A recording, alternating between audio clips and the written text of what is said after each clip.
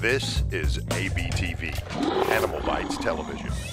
For animal lovers, by animal lovers.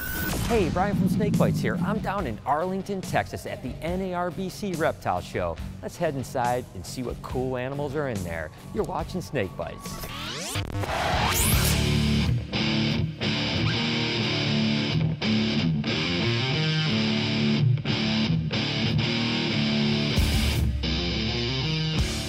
Reptile conventions like the NARBC go on all over the country, and thousands of people come in to see these animals, and people travel from all over the country with some amazing animals. It's my job to go find the coolest things and show them to you. Tell you what, this is a great time. Let's go check it out.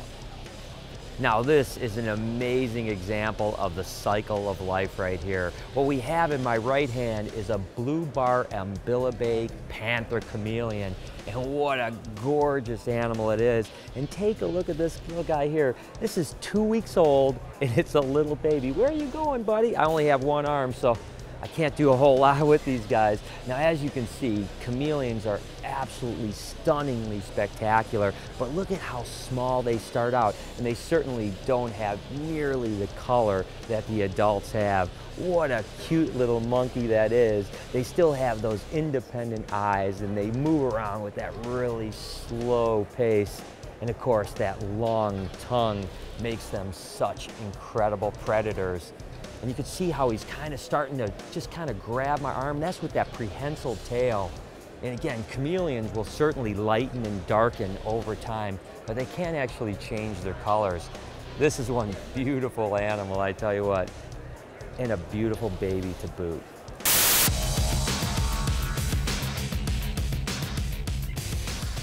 What is the Texas state reptile? A, the Texas horned lizard, B, the Texas indigo, or C, the Texas rat snake?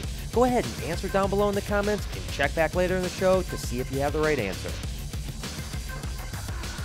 For this week's Reptile Report Spotlight, we'll be highlighting chameleons. Go ahead and check out the URL down below or click on the link in the description.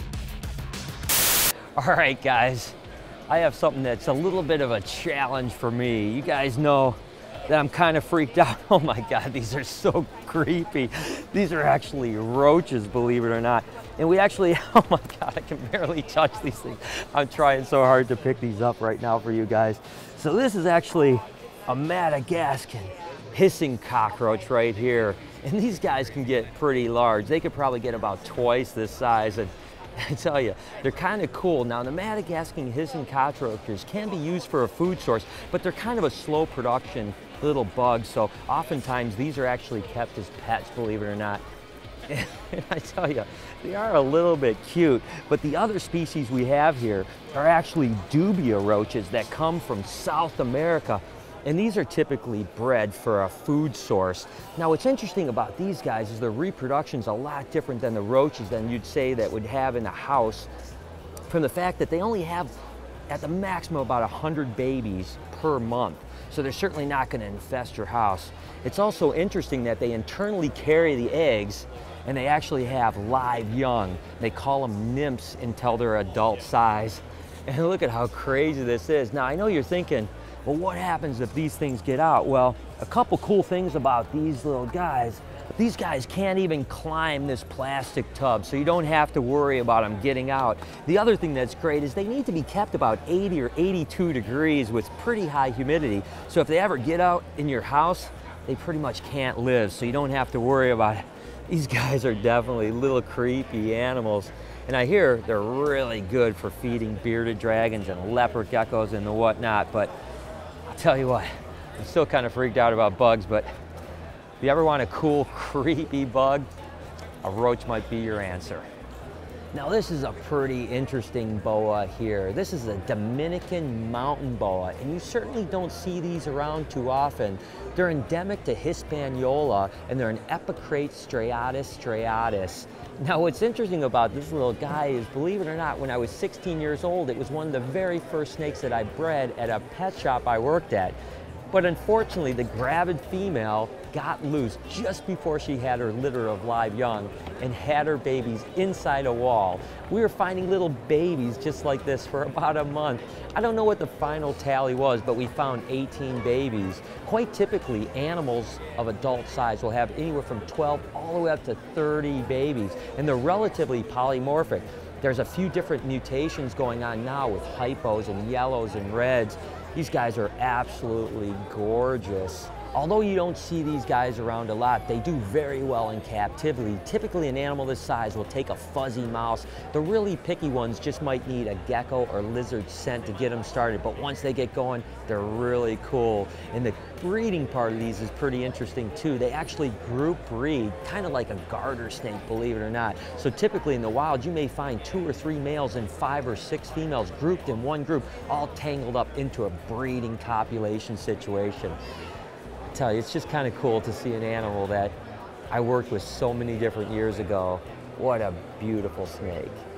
I've had the pleasure of messing with a lot of scrubby pythons or amethystines, but this is the first one I've seen from a specific locality. They come from a whole host of islands all over Indonesia and some even into Australia. But this is a completely new island that I'd never seen before, and it's such an unusual snake. I've never really seen one do this before. It's just kind of coming up, and most likely it's sensing the heat from my breath and it's trying to check it out with those amazing heat pits. But this is actually from a tannin bar island, and I've never seen one like this before because typically the scrubbies will be almost patternless on the back of their body. This almost looks more like a carpet python's pattern, which is really unusual. And again, I've never seen this locality ever before, so it's really a pleasure to get to handle something like this. Now, this particular type of amethystine is typically going to get about 8 to 9 feet long and about maybe this big around, and you can certainly tell by the way it climbs that it's an arboreal snake. And they typically have that really big head and some pretty gnarly teeth as well, so you don't want to take a bite from one of these guys. But you can see this one is puppy dog tame, and it's just kind of checking me out, wondering what's going on. This is an awesome snake. Now this guy is a fun little animal here. This is a tokay gecko, but not really a normal tokay gecko, because normally they have much more blue with small red dots. This one obviously has an amazing amount of red in him, so it's kind of a new mutation. Now these guys are from Southeast Asia, and they are really, really upset. You do not want to get bit by one of these guys because they hold on really hard, and you typically have one stuck on your hand for a good 5 minutes, and they leave some pretty good marks. I'm telling you what, and their eyes kind of roll in the back of their head. But these guys can get about 12 inches long body length, and you can see, look at how they just kind of stick onto you. So these guys are really good climbers, and they climb up walls, glass, whatever it is. They'll typically have 2 eggs 4 to 6 times per year, and now there's quite a few mutations starting to be bred, so it's a really cool animal. But again, really a display animal, not something that you're going to want to carry around as a pet for sure, because you can see that mouth is open and it's just ready to go. And if I got my nose too close, wham, it would just grab it and it would hang on. Oh wow, just look inside that mouth right there. Look at how cool that is. Now these are insectivores, so pretty much anything that comes around, they're going to eat them. They'll even eat little lizards as well.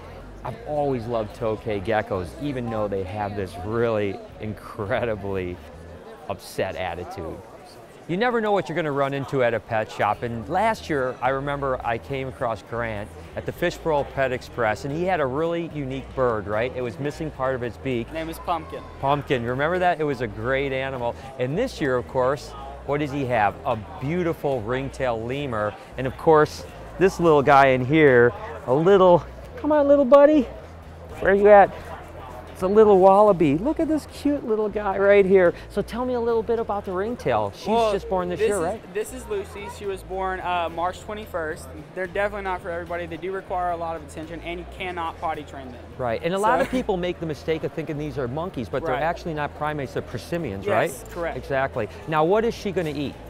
She'll eat monkey biscuits, different types like leaf eater diet, high protein sticks, high fiber sticks, and then she'll eat fresh fruit like grapes, bananas, apples.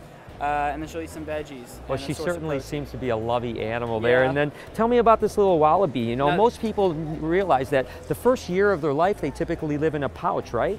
And so are you nursing it, or is it past that stage at this Yes, point? we're still bottle feeding it. This is a Bennett's wallaby. There's a lot of different types of wallabies. Yeah. Bennett's are a little bit larger. The Damas, they only get about like that. So I mean, they're a lot smaller. They're more of a realistic wallaby, but these guys are a little bit more cuddly. So Oh my gosh, that's why I tell like you them. what, they are so absolutely cute. And again, you never know what you're gonna find at a reptile show, and these guys have killed me with cuteness. Every time I travel to these shows, I'm blown away at these amazing animals. But it's the people I meet that leave a lasting impression. To even be able to spend a few minutes showing people how much everyone's support means to me makes these shows that much more special. So here I am with one of the coolest herpers in this place right now. This is Payton. And how old are you, Payton? 4. She's 4 years old, and she knows more about snakes than probably I do, quite frankly. She was just telling me all about this animal. Tell me a little about, what is this again? Lavender albino spinner. A lavender albino spinner. And what is it? This is your favorite snake in the show? Yes. Oh my gosh, and what do you like about it so much? I like it because it's pink's my favorite color.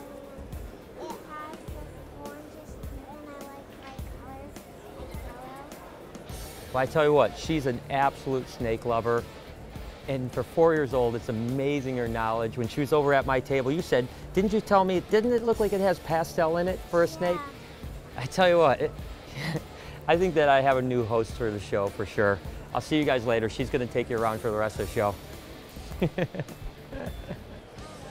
These are actually very interesting animals. These are called puff-faced water snakes. They're endemic to Vietnam and even over into Indonesia, and they're just a very unusual animal. I'm even crawling through my fingers. They don't grip on whatsoever. They're almost a little more eel-like than they are actually snake-like.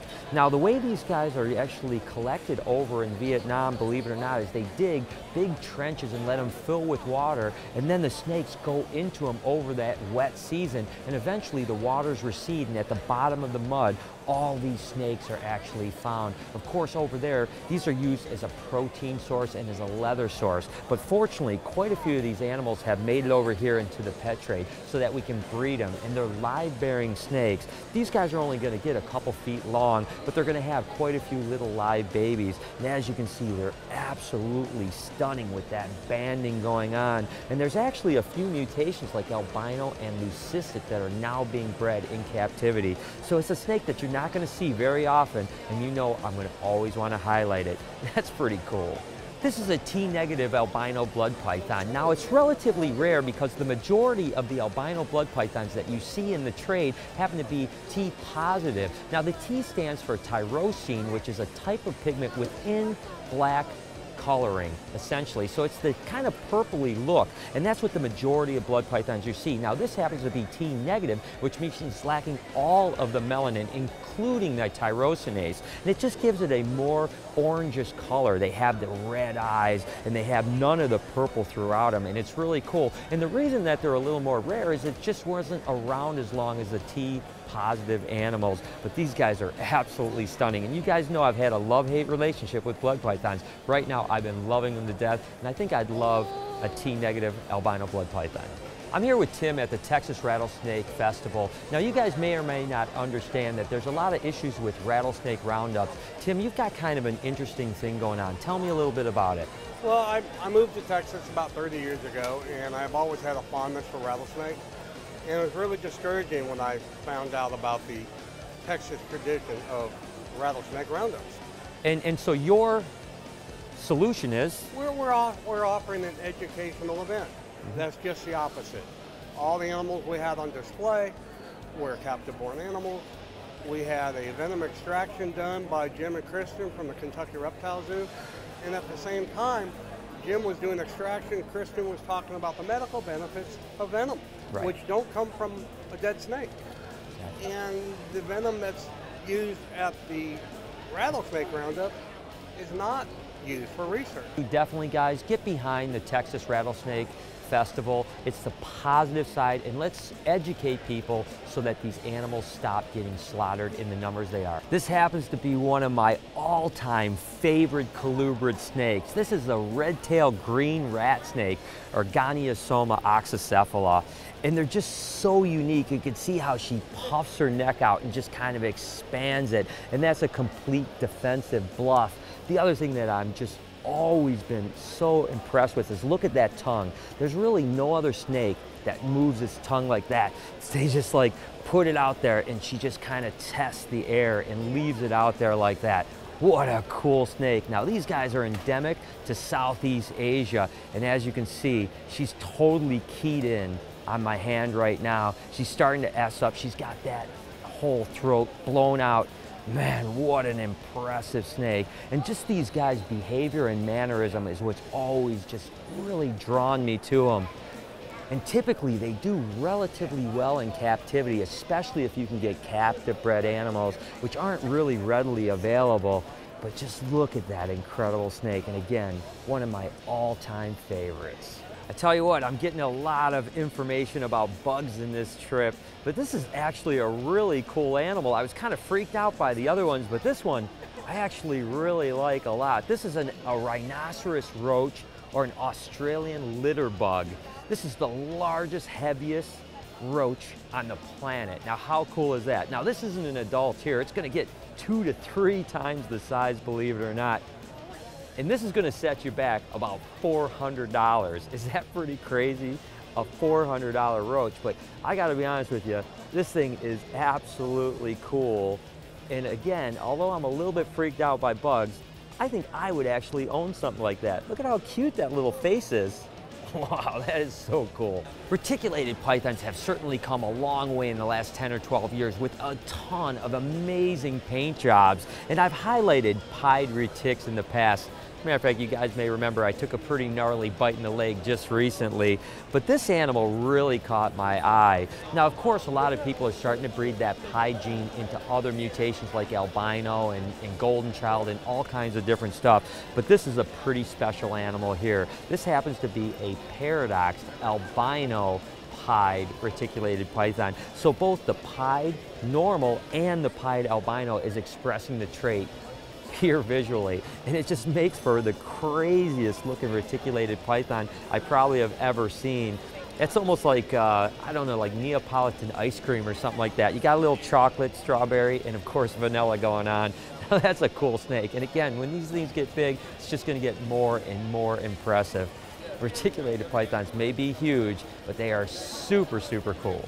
Another amazing retic that's always been high up on my want list is the guy I'm holding right now. This is the black-eyed leucistic reticulated python. Now, this is all related to the platinum gene, which means you can get a handful of different white snakes, the ivories, the ultra ivories, and of course the black-eyed leucistics. But to me, that pure white animal is what I always want to see. Can you imagine an 18 or even 20-foot long reticulated python that's that big around, that's just stark white with black eyes? Tell you what, every time I see one, I think I've got to have one. So I hope you guys had as much fun as I did. We certainly had a chance to see some incredible animals, and I even got to play with some kind of creepy bugs, but I think it's about time for me to head on home. What is the Texas state reptile? If you said A, the Texas horned lizard, you're 100% correct. Good job. So there it is. I hope you guys enjoyed the show. What an amazing show with some cool animals and, as always, incredible people. And as always, I was Facebooking and tweeting my way through it. So make sure to follow me over at SnakeBytesTV. Until next week, you've been watching Snake Bites. Hi, I'm Peter Birch, an Aussie bloke who loves wildlife. My respect for nature started when I was a young boy in rural New South Wales. Since then, it's exploded into an obsession. New episodes every Thursday, only on AnimalBytesTV.